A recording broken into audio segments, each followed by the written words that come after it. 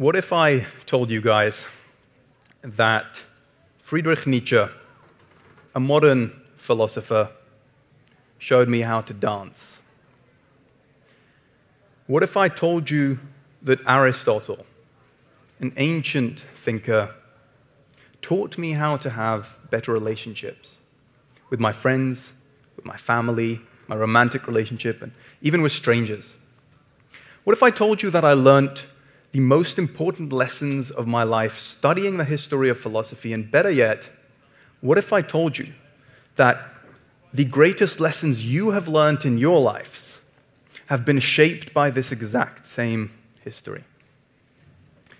Whether it's with your work, the productive work that you do, the day-to-day, your career, whether it's your view of money, of investment, savings, your appreciation of art, your love of music, the self-esteem that you have, the confidence that you have, and even the sex that you have all been shaped by this exact same history.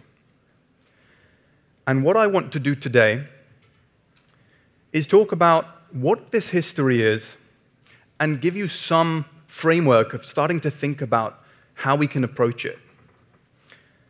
I'm then going to talk about why I think it's a tool for flourishing and why I think you should study it, why you should undertake this journey. And then I'm going to share with you a couple of lessons, a couple of insights that I have learned and implemented in my own life from this history, from specific thinkers, and hopefully give you some practicable tips that you can take away and implement into your lives today in order to live a better life. So, first thing, the history of philosophy is a history. And much like any other, it's a study of the past. But unlike any other, it's also a study of the present. By studying the history of philosophy, you will learn how you should orient yourself in this life today. What actions and choices should you make? Ways of thinking that you should adopt today. And better yet, you will learn about yourself. So it's not only a study of the past, and it's not only a study of the present, but it's also a study of yourself. The history of philosophy is necessarily an introspective journey. Because when you encounter the thinkers, the ideas, you necessarily have a self-reflective experience. And let me tell you what I mean by that. So this history is comprised of two things: thinkers and their thoughts. Let's talk about each one independently. Start with the thinkers. By undertaking this journey, you will have a unique opportunity to peer into the windows of the minds of the most fascinating characters. You will have the opportunity to see the inner workings, the thought processes, the peculiarities of the most interesting, intelligent, sharp, witty, funny, unusual, peculiar geniuses in the history of the world. Aristotle has this quote. I mentioned him. He's an ancient Greek philosopher. He said that no great genius has ever been born without a touch of madness. And perhaps there is no other history more saturated with geniuses than the history of philosophy. And there's sure as hell a lot of madness. Let me give you a bit of a teaser as to the type of characters you can expect to meet. You're going to come across thinkers who cried and stamped their foot at the world because 2 + 2 = 4. You're going to come across thinkers that literally thought that they were gods. One of them even jumped into a volcano to prove this point. Of course, he proved a different point. Another one lived in a barrel. Another one slept in ovens. And many, many of them refused to eat beans because they claimed they looked like testicles. So when I say these characters are fascinating, I mean it. And when you peer into the windows of their minds, you will also see your own reflection, exposing your own thought processes and our own peculiarities. Now, of course, these thinkers, as interesting and worthwhile pursuing on their own as they are, would be nothing if not for their thoughts. And the thoughts that they had are the most powerful thoughts that anyone has ever had in history. These are the thoughts that move individuals, cultures, societies, nations, and history itself. The thoughts that they have had are what get us up in the morning. If you're motivated by ambition, if it's the desire to go out and make something of yourself, well, you've been shaped by Aristotle and Nietzsche and Rand. If it's your faith, Aquinas, Ibn Rushd. If it's fear or anxiety, even Kierkegaard, Sartre. And whether you know it or not, this history plays more of a role in your life than you might think. And it doesn't matter where you come from.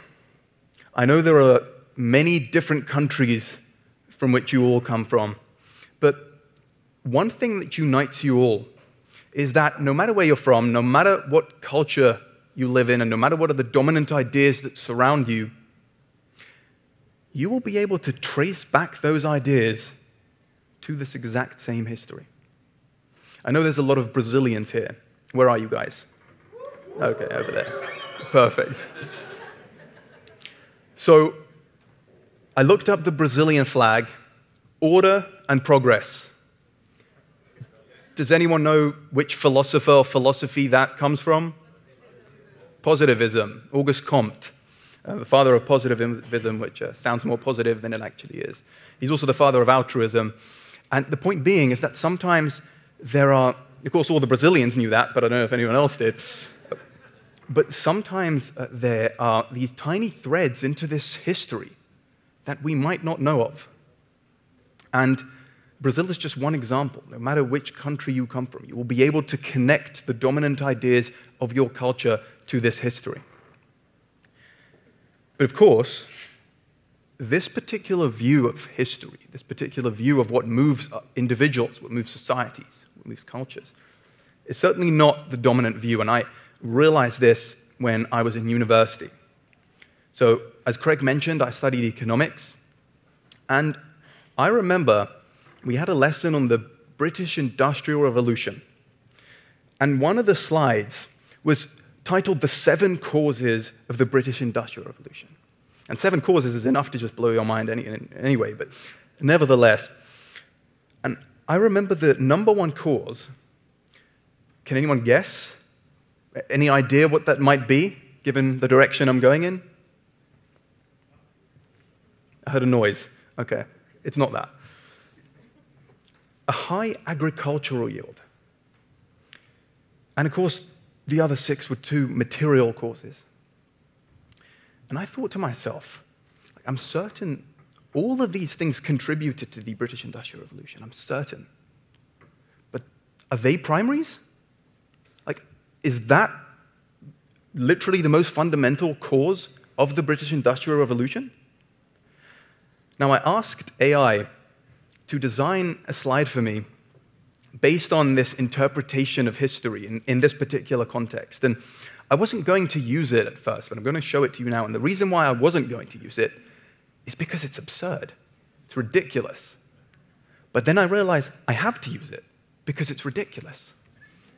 This is what brought about the Industrial Revolution.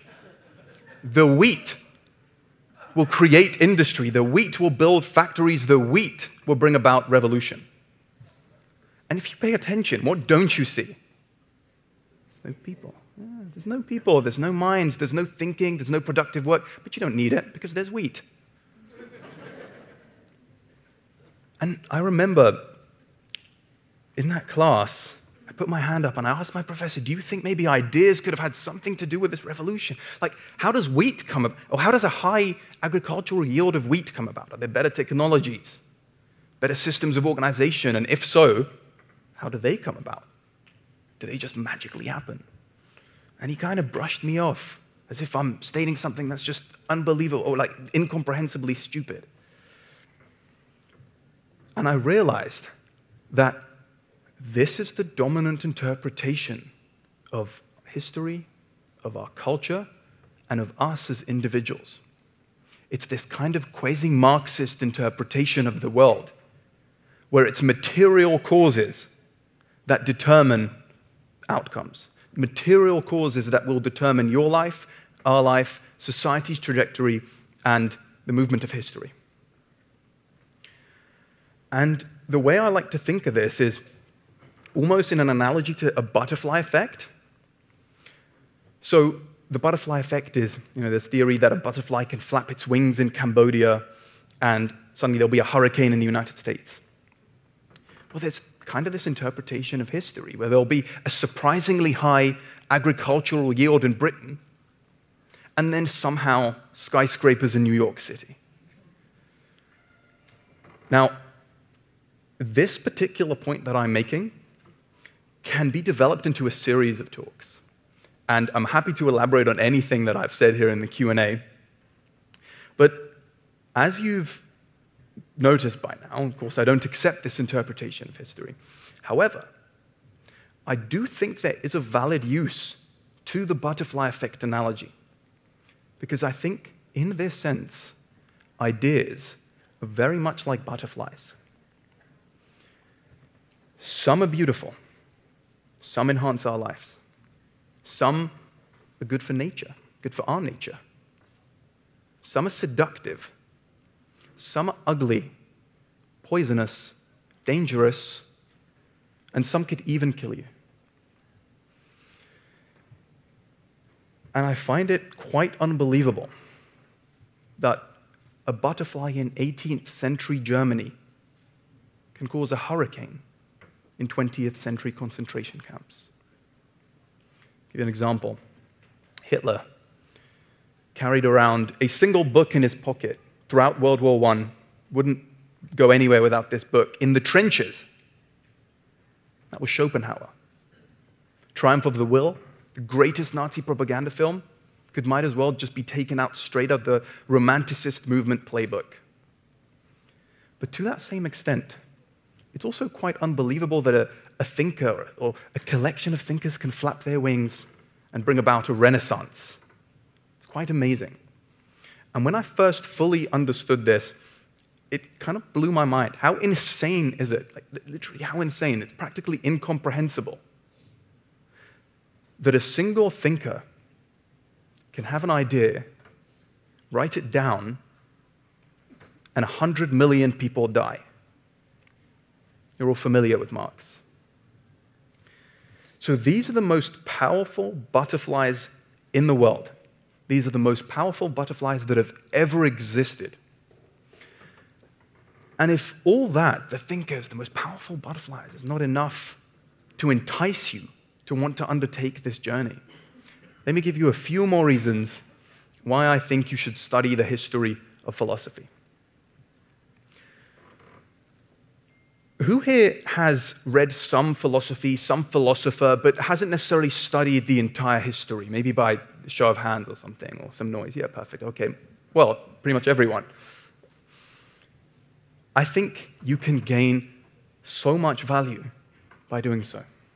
You can gain so much value by studying each individual butterfly, each individual thinker, each individual philosophy. And it can certainly enhance your life.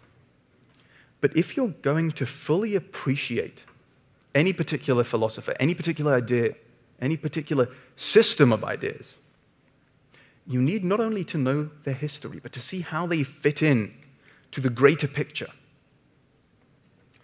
And if you look at them out of context, you can't really appreciate the contrast between the dark and the light, the blue and the red, the different sizes.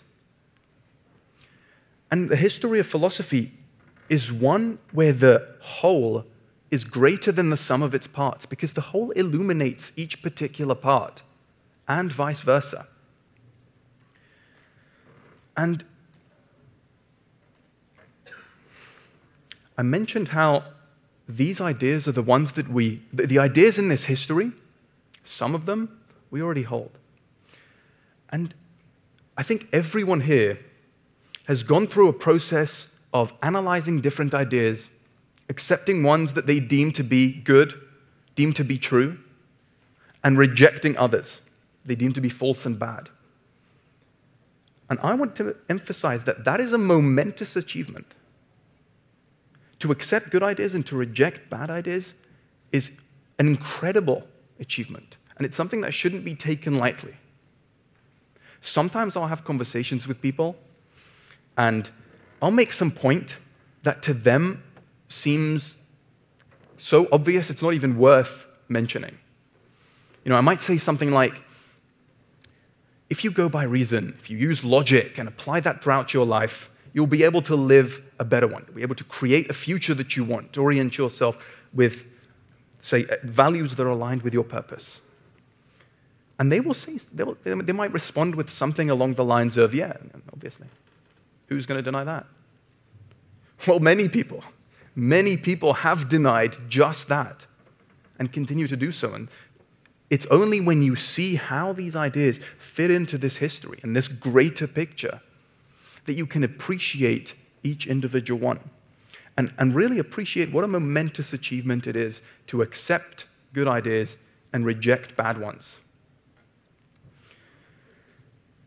Now, another way to think of this history is also as a story. It's not just the history of philosophy, it's also the story of philosophy, and it's perhaps the greatest story ever told, and maybe even the most logical story ever told. And much like every other story, you need to start at the beginning. No one would pick up a novel, open it at some random page, and then start reading from there. You'd miss out the whole context. No one puts on a Netflix movie, fast forwards to minute 50, and then press a play. You'd have to be a psychopath. And much like you wouldn't do that, you need to start at the beginning. But the interesting thing about this particular story is that even if you don't, you'll be led there nonetheless. Because if you were to pick up this book and open it near the present end, and say you come across the postmodernists, and we've all heard of the postmodernists, and whether you appreciate them, whether you like them, whether you like some of their ideas, or whether you find them as an intellectual adversary, an enemy perhaps, if you're going to fully understand postmodernism, eventually you'll be led to the father of postmodernism, and you need to understand Nietzsche. But if you're going to understand Nietzsche, you need to know the culture against which he is responding. You need to understand Christian theology and Christian morality in particular. But if you're going to understand Christian morality, you need to know Augustine. And if you're going to understand Augustine, you need to know the philosophy on which his theology rests. And if you're going to know Plotinus and Plato, you need to know the world that they inherited and when trying to systematize into a coherent whole, and you're already back at the beginning of philosophy. And the same goes whether you're into existentialism, feminism, conservatism, wokeness, or what have you. They say all roads lead to Rome. Well, all ideas lead to Athens.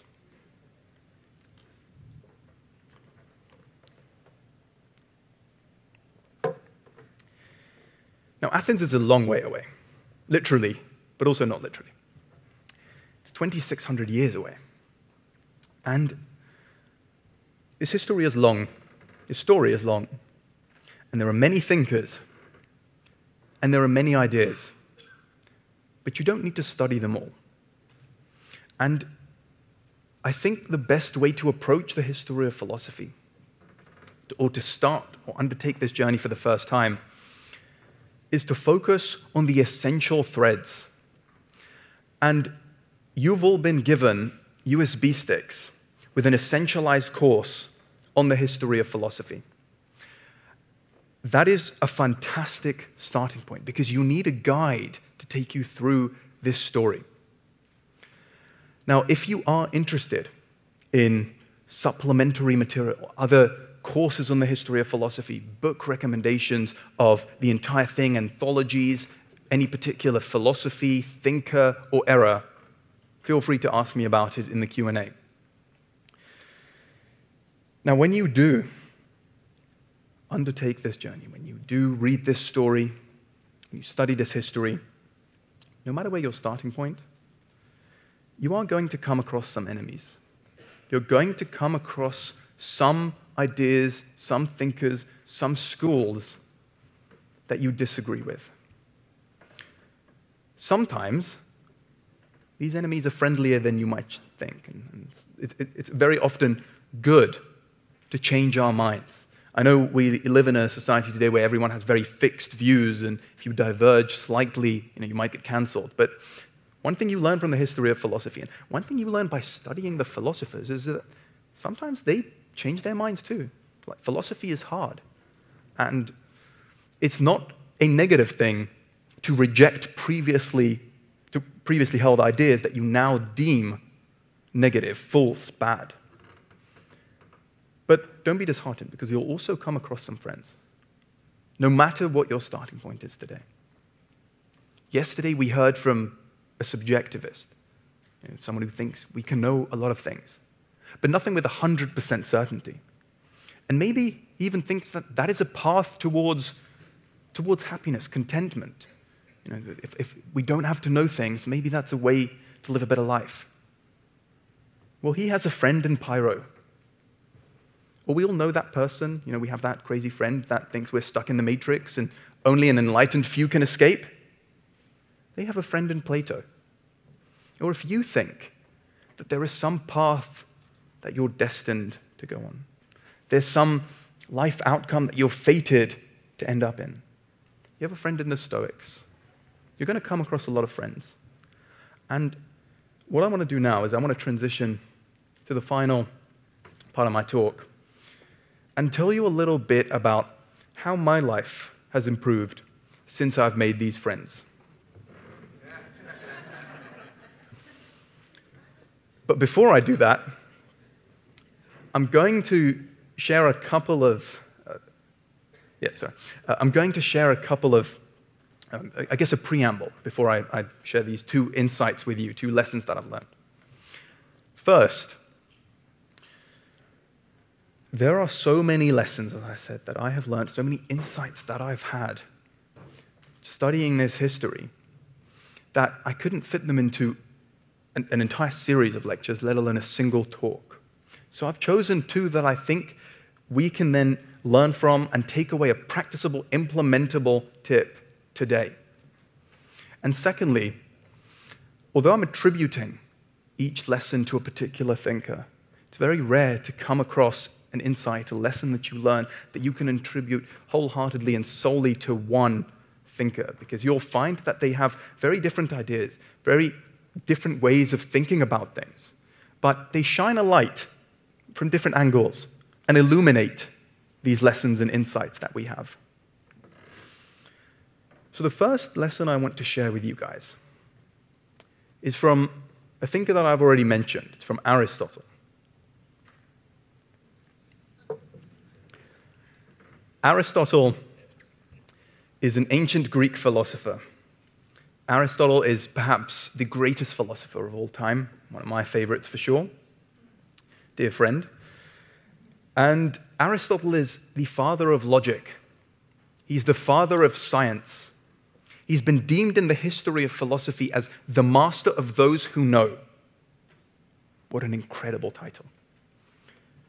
And he's also the father of self-help, because Aristotle was the first to recognize the importance of habit formation.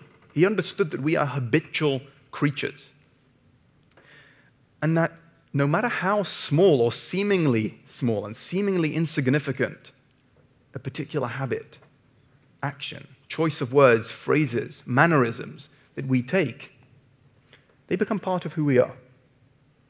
And eventually they accumulate and they have more of an impact than you might think. What Aristotle taught me is to pay attention to the actions, choice of words, mannerisms, facial expressions, hand gestures, body language, noises that I make, no matter how seemingly small.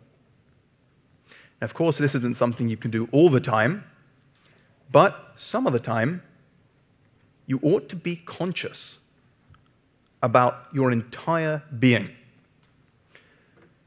A sigh. You sit down and you sigh. And you don't even think about it. It's an automated habit. It's totally subconscious and it's meaningless. It means nothing. And yet it might be interpreted by a friend, a loved one, family member, as a sign of frustration, of boredom. And you want to be conscious of everything that you do. And ask yourself, does this serve the purpose I want it to serve? Because otherwise, it will eventually become much more impactful and a barrier to communication, a barrier in your relationship. Relationships rest on one fundamental pillar: effective communication. And it's for this reason that you want to be self-critical about your communicative habits. I'll give you an example from my own personal life. So, my girlfriend and I often talk about Aristotle. In fact, he kind of joins the conversations here and there. And, funnily enough, a few months ago, we were talking about something, and I brought in Aristotle because, he had something to say. And my girlfriend was telling me, Eli, you got to stop doing this. I feel like I'm bloody dating Aristotle by now. But of course, I took that as a compliment and doubled down. But anyway. Okay. So my girlfriend and I realized that if our habits, tiny choices of words, our mannerisms, the way we behave, are that important, maybe it's important that we have a strategy for when we're least conscious of these things. And we decided we're going to develop a fighting strategy.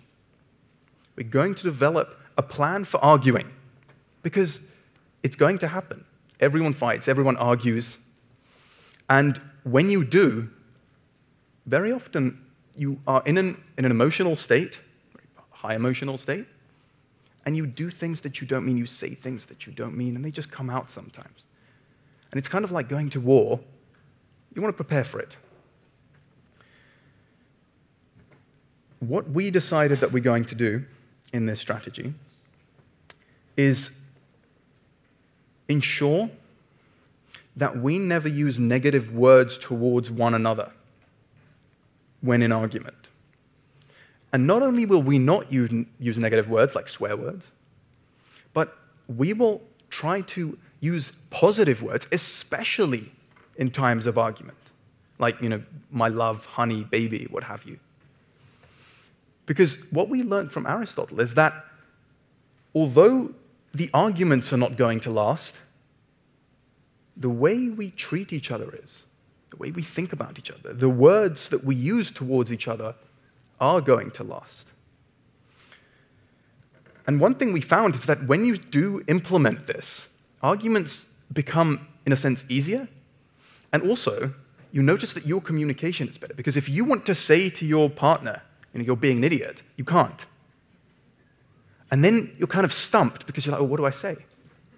And then you have to say, you're being inconsiderate. I don't like that you said this thing or did that thing.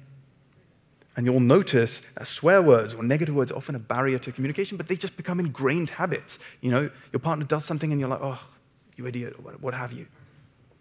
But if you ingrain these positive habits in your communication, it doesn't just have to be in your romantic communication. It can be with friends, family, and even with strangers. I guarantee your relationships will improve. So, here's a practicable tip that you can implement in your lives today. In fact, right now, and hopefully for the rest of the day and maybe a few more days thereafter. Pay attention to your choice of words. Pay attention to the phrases you use. Pay attention to your hand gestures, your facial expressions, noises you make, mannerisms, body language. And ask yourself, did I consciously will this? This thing that I just did I consciously will this? And does it serve my purpose? And you'll find, more often than not, there are these ingrained habits, or habits that we have ingrained into us, that come as a barrier to communication. And it's fine if you find these things, because it's good. It's an ongoing process of change. You know, if one were to ask me, do you feel like you are conscious of everything that you do and you've eliminated all of these ingrained negative habits? I'm working on it. It's not yes, it's not no. I'm working on it. And Aristotle is truly the master of the art of living consciously. And there is so much that we can learn from him. But what's beautiful about the lessons that I learned from Aristotle is that I learned to appreciate them far more by being able to contrast them to Plato. Aristotle taught me that I can take control over my own life, that I can create my own character. I'm the master of my destiny. I can improve my relationships. I can improve my character and my life. Plato told me I'm determined. Plato told me I'm born the way I am, and I'm just going to end up wherever I do with not much control over that particular path. So I was able to appreciate what an incredible lesson Aristotle taught me far more because I knew Plato. Now, I want to jump 22 years into the future, or post-Aristotle, to another thinker that I've already mentioned, Friedrich Nietzsche. I mentioned how Nietzsche taught me how to dance. Now, what do I mean by this? So, Nietzsche has a quote, beautiful quote, incredibly poetic quote. And what I loved about this quote is that he's telling me something that I already knew. He's telling me something that is seemingly obvious. Again, we see this recurring theme. And yet, sometimes all it takes is for someone to put things so poetically, so beautifully, that you kind of like, wow, yeah, of course I should be doing this thing, or yeah, of course, this is so obvious. And you know what Nietzsche said to me? Nietzsche said to me, Eli, it's better to dance awkwardly than to walk lamely. Nietzsche said to me, if there is something you want to go and try, if there is something you're passionate about, some new venture you want to undertake, it's probably not going to be perfect. It's going to be rocky. You're not going to be amazing as soon as you start, and you'll probably dance a little awkwardly. But it's better than walking lamely and giving up before you even try. Nietzsche told me to say yes to life. Nietzsche told me to go for it, to seize the day. I have one chance and one chance only. It's my only life, and I should make the best of it and the most of it and try to make it the happiest one that I possibly can. And I remember being in university, studied economics. You study economics, what do you go and do thereafter? You go and work in finance. But I just wasn't that interested in finance. It wasn't my passion. I didn't feel fulfillment. And I remember coming back after the summer holidays, meeting with my classmates, exchanging our work experiences, and one of them interned at this bank, another one interned at this investment firm, etc., etc. And I told them I interned at a think tank. They were like, what? A think tank? What is that? That's not going to help you get anywhere. But I realized that the finance route and the particular career and path I was on, that I was walking on, was just not right for me. It had better pay and perhaps more stability, but less fulfillment for me. And I felt that I was walking lamely. And Nietzsche gave me the nudge I needed to go out and dance awkwardly, or at least attempt to. I go on stage, I write, I teach, what have you, and sometimes it is awkward. And there's always more to improve. But better to dance awkwardly than to walk lamely. And I want to flip that on its head and pose some questions to you guys. Is there something that you guys want to do that you're hesitating undertaking this venture? Fear is holding you back. Are you guys aspiring entrepreneurs? Anyone want to start a business, has an idea, but is afraid that it's going to fail? Does anyone want to be an artist, but is afraid that their art isn't going to be liked? Or does anyone just want to take some dance lessons on the weekends, but are afraid that you're going to look silly? Well, sometimes it's better to dance awkwardly than to walk lamely. Sometimes you just got to go for it. And one thing, again, that is so incredible about this lesson is that you can only truly appreciate it in the context of Nietzsche. We hear this all the time, seize the day, carpe diem, what have you. But for Nietzsche, this was revolutionary. Because to truly appreciate and understand it, you need to know the culture that preceded him. The Christian norms of humility and modesty, and certainly not greatness. So to truly appreciate any lesson and any insight, you need to know how it fits in to this history, be able to contrast it with these other ideas. And what's interesting about Nietzsche in this particular lesson is that I don't agree with Nietzsche on practically anything fundamental. And yet, I can learn from him. It's very rare to come across any thinker, no matter whether you agree or disagree with them, from whom you can't learn something. They do exist. There's not many. Now, I've talked about many reasons why I think the history of philosophy is a tool for flourishing. It's a fascinating story. It's a self-reflective journey. You'll be able to understand yourself on a much deeper level. You learn these incredible lessons and much, much more. And what I want to do to conclude is I want to essentialize all of these lessons into one single reason why I think the history of philosophy is an incredible tool for flourishing.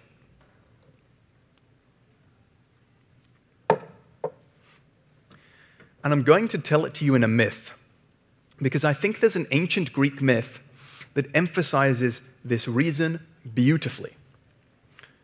And it's the Promethean myth. But it's not the one you might have in mind. Prometheus was a Greek titan. Titan is kind of like a god. And Prometheus is most known for being the titan that stole the fire from the gods after they had banished it from mankind and retrieved it and gave it back to mankind. He's a lover of mankind. He's a friend of mankind. I mentioned friends earlier. Well, Prometheus is certainly your friend. But it's not this myth that I think emphasizes the point so beautifully. Rather, it's the Promethean creation myth. Because Prometheus had a brother. His brother's name was Epimetheus. Prometheus means foresight, the ability to foresee how things turn out. Whereas Epimetheus means hindsight. He kind of remembers things after they happen. He's kind of like a klutz. He's like, yeah, I should have known that. And just there you see this contrast, which plays this theme throughout this history. Well, Epimetheus one day is tasked with the challenge of assigning different characteristics, different attributes, different faculties to the entire animal kingdom. So he gets going, and he gives this one talons, this one claws, this one venom, this one thick hide, fur, strong legs, high jump, fast speed, brute strength, and he goes on and on and on and on and on. And by the time he gets to mankind, he's left with nothing. He has nothing left to give.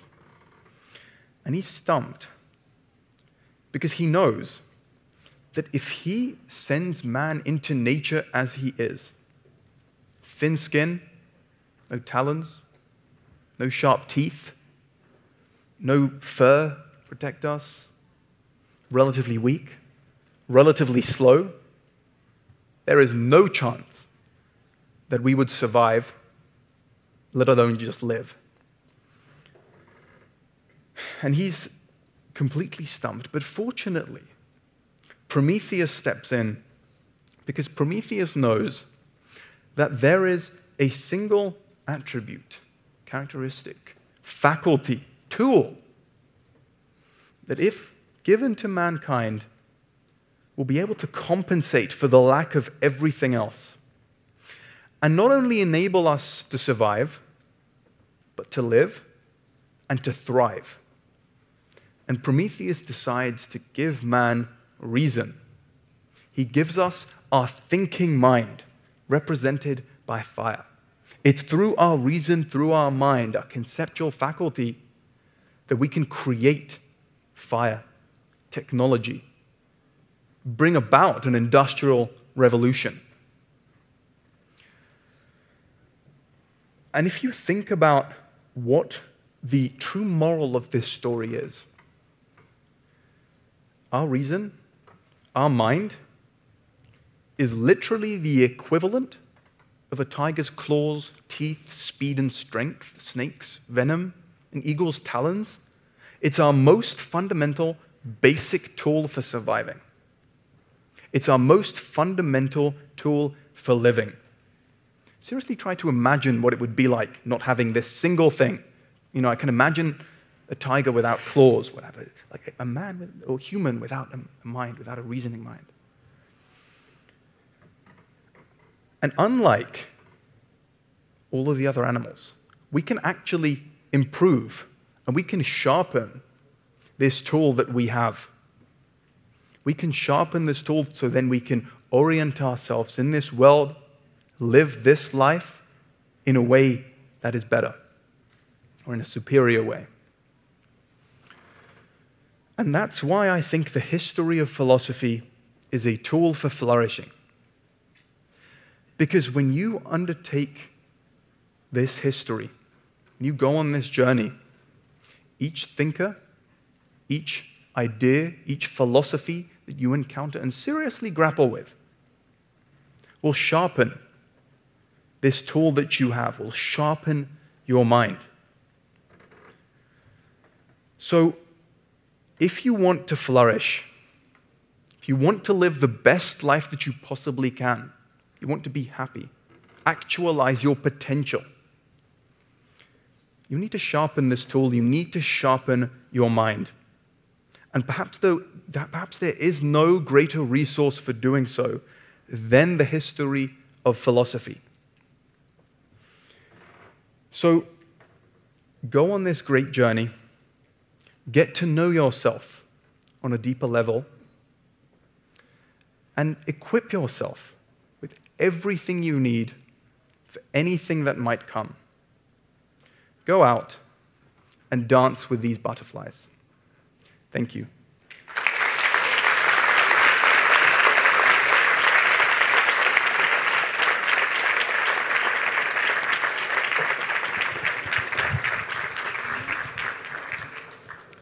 Now, before we get to the Q&A, I just have to show you one more slide that AI designed. I just think it's too funny not to show. I wanted a slide for my final point about how the history of philosophy sharpens your mind, and this is what AI thought would be. Anyway.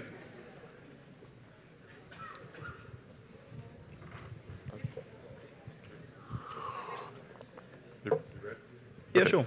Hi, that was a superb, beautiful, inspiring talk. And you said during the talk to ask you about books, anthologies, and reading to do. And I'll mention a couple that are on my own bookshelf, see if you also recommend them. The History of Philosophy by W.T. Jones, and also Philosophical Classics by Kaufman, which has the advantage of actually taking excerpts from philosophers. So you're like reading them directly rather than reading somebody else's summary or interpretation. So what other books would you recommend? Are you looking for histories of philosophy or any particular thinker? Just history in general, like the whole history. Okay, so you've all been given, I think, one of the best courses on the history of philosophy. If you're looking for books, then W.T. Jones is fantastic. I haven't read Kaufman.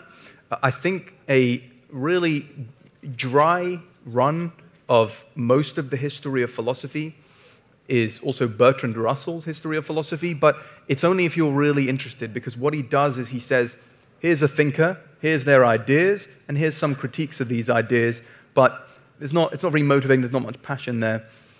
If you've already studied the history of philosophy and you're familiar with technical terms, then there's also a German named Windelband. I think his book is out of print, but you can still get it on Amazon somehow, so I'd recommend that. And there's also a great book that isn't a history of philosophy, but it does run through the history of philosophy, drawing on a really crucial theme. It's called The Cave and the Light, and I think the subtitle is The Battle for Western Civilization. The Struggle for Western Civilization. And in that book, the author really contrasts the two key philosophies and positions in history, which are the Platonic and the Aristotelian, and how they manifest throughout this history. So I would recommend those. Okay, thank you. Hey, great talk. I loved how you used the butterfly analogy to explain how big of an impact ideas can have, where they can either kill millions or produce the alternative. Now, my question for you is, what book would you keep in your back pocket to achieve the alternative? What book would I, sorry, what was that? What book would you keep in your back pocket to achieve the alternative to killing millions, of course? One single book. That's a tricky one.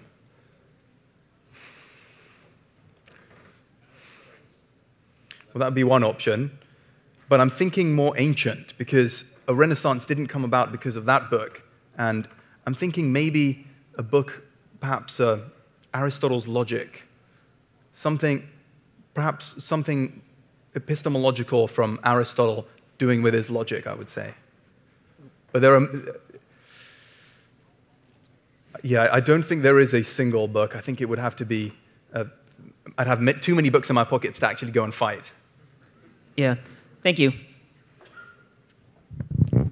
Thank you for the talk. You mentioned the example of communicating with your girlfriend and choosing words and trying not to use certain words. So it brings up to mind a worry of, doesn't that put you at risk of repression, of like ignoring some emotions that you have inside? So I'm worrying, I would love to hear your thoughts about it, and maybe some philosophers who talked about how not to repress things. Yeah, sure. That's a good point. So I don't think it does repress, because it's not as if you're saying, when I feel angry, I'm not going to address you because that's a negative thing. So I'm just going to step away and take a break, come back, and once that feeling is gone. Rather, what I'm saying is, so this fighting strategy that I mentioned, it's not a single instruction. There's more than just that. It's also not going to bed angry with one another. It's also vowing that you are going to resolve these things and work through them. And what you find, or at least what I find, is that when you refuse to use these negative words, it's not that that becomes a barrier to communication, but rather, and perhaps starts repression, but the exact opposite. I think sometimes swear words can be repression because you're not actually communicating how you feel. You're just substituting that for some sort of emotional outburst. But instead of saying, oh, you're being an idiot, you have to actually say what is really upsetting you. You have to say, look, this thing that you said, I don't like that. That thing that you did, it made me feel this way. And you have to actually communicate it. So I definitely don't think that by doing so, you are repressing. Because it's not that you're evading an emotion that you're having. It's rather you're figuring out how to deal with it in a way that is going to set up your relationship to continually improve. As for philosophers who have talked about this in particular, I can't say that I'm too familiar with. It's more of a psychological issue, and especially, I don't think many philosophers talk about the relationships and things of the sort in terms of romantic relationships. I did learn a lot from psychologist Nathaniel Branden about this, which obviously ties into the objectivist philosophy, but prior to that, I'm not too familiar with this particular issue being a philosophic one. Thank you. I do want to mention another psychologist called Marshall Rosenberg that developed a method called nonviolent communication that is really about that, about how to communicate what is alive in you without being violent. And I also want to invite you and everybody else to come dance awkwardly with me tomorrow at an event called Ecstatic Dance. So if anybody, it's like really about that. So if it hits anybody in the heart, please come to me. Brilliant. Thank you. Oh, first I want to say I love the AI pictures. Yeah, thanks. It takes a lot of time. And I wanted to ask who has inspired you in your life to delve into the world of philosophy and what made you start being interested in it? I'm going to have to expand on the story that Craig started when he introduced me. But I didn't know what philosophy was 3, 4 years ago. I studied economics, and every time I'd pick up a philosophy book, I found it quite inaccessible. It went way over my head. The terminology was just way beyond my level of comprehension, and I really couldn't understand what the hell's going on. So I left that thing for the philosophers. And then I happened to just come across a Facebook ad for this conference, Level Up. The hell's Level Up? And I clicked on it, and I saw that they give out scholarships, and I decided to apply. Ended up coming to this conference, and I heard a talk about free will by Craig Biddle. And it really blew me away, because for the first time, I understood these questions, the really important questions that I had been asking myself, are actually philosophy. And I really didn't know that. And I didn't realize the connection between philosophy and my own life. And it's really by attending this conference a few years back that this spark was ignited, this interest, this passion for philosophy. And then since that, you've heard from Craig what I've been doing, but it's really things like this, yeah. And that's why it's a shame my talk is the last one, but I encourage you to engage with all the other talks, the speakers, the people around. I came on my own, I knew no one, but by the time the conference ended, I practically knew everyone. So, what do you recommend for someone like myself who's just starting to delve into philosophy and have an interest in it, and who hasn't studied it in depth before? That course you've been given on the history of philosophy is a great place to start. The history of philosophy is really long. There's a lot of thinkers. But that course is an essentialized course where you won't study thinkers who, smaller butterflies or less significant butterflies, but you study the most important ones. So I would recommend starting there. Thank you. Hi, great talk. Thank you. You mentioned before the cave and the light. I was also curious on your view, what are your thoughts on Thomas Sowell's conflict of visions, and if you think that explains how those different and contrasting visions go throughout history and philosophers fit into that? I'm not familiar with Thomas Sowell's conflict of visions. So if you want to, in one sentence, explain it to me. I think maybe we have to go and have a We can talk about it later then. Okay, no problem. I don't want to take too much time of the others, but okay. Yeah, thank you. Okay, hi. Thank you for the talk. Well, as I read more and more, I see my ideas as a puzzle, constructed with different authors, theories, and opinions. And I always thought that I can take different contributions and create my own. But I don't know how to start or how to organize the different areas of thinking. And I would like an advice or a recommendation on how to on what to focus in this idea I have. So let me just see if I got the question right. You're just now delving into philosophy and you're seeing loads of different paths, loads of different ideas, but they seem discombobulated and you want to organize them into some sort of system and framework of viewing ideas. Yeah. So the first thing you need to understand is that philosophy is comprised of 5 branches and 3 key branches. Exactly. That's a great way of classification. So that's metaphysics, epistemology, ethics, politics, and aesthetics. So would you recommend the Ayn Rand system? Who? Ayn Rand system. To understand. Yeah. So I don't think I understood the question. Ayn Rand system. Oh, no, that's not Ayn Rand's system. That's just general classification of philosophy. These are the 5 branches of philosophy. Okay. Metaphysics, epistemology, ethics, aesthetics, and politics.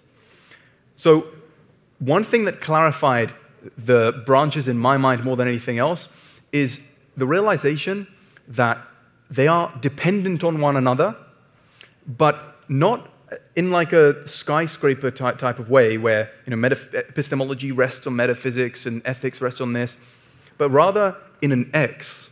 Metaphysics and epistemology are the foundation of philosophy, and they give rise to your ethics.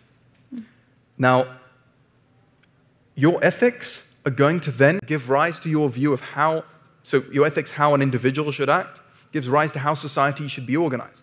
And it gives rise also to the theory of aesthetics. So that's a way to classify and categorize different ideas in your own mind. Now, another way is by themes, and that's why I keep recommending this course, because, and the Cave and the Light is also a great book in order to understand and be able to categorize different philosophers and different ideas in certain boxes. Now, sometimes it's not great to put philosophers in different boxes, but this is a particular example in which it really is productive to do so. In the Cave of the Light, I can't remember the name of the author, but what he does is he contrasts the 2 main approaches to philosophy. This world, this life, we can know it, we should live in it, we should try and be happy. 2 many worlds, other worlds, all kinds of worlds. We can't really know this world, we're dependent on other ones. This life isn't the most important one that we have. And we should do things in this life in order to then have a better one later. Those are the 2 key approaches that have persisted throughout this history. So I recommend maybe reading The Cave and the Light, which I think is a really good starting point in order to find different ways or a framework of thinking of this story and being able to categorize them into different places. Okay, thank you. Wonderful talk. Thank you. Thank you. Myself, a lot of my friends, and presumably a lot of people in this room are guilty actually of overthinking. And you said something very interesting during the Q&A of I'd have too many books in my pockets to actually go and fight. And that cracked me up for a moment because I realized that that was part of the talk that didn't quite resonate with me because I've been stuck in the cycle of analyzing my every little movement like the sigh as I'm sitting down, and instead of letting me learn, it kind of freezes me like a deer in headlights. How do you avoid overthinking and getting stuck in your own head? Are there any philosophers that teach you how to act and how to take that action, though you may be unsure or afraid? Yeah, that's a really good point.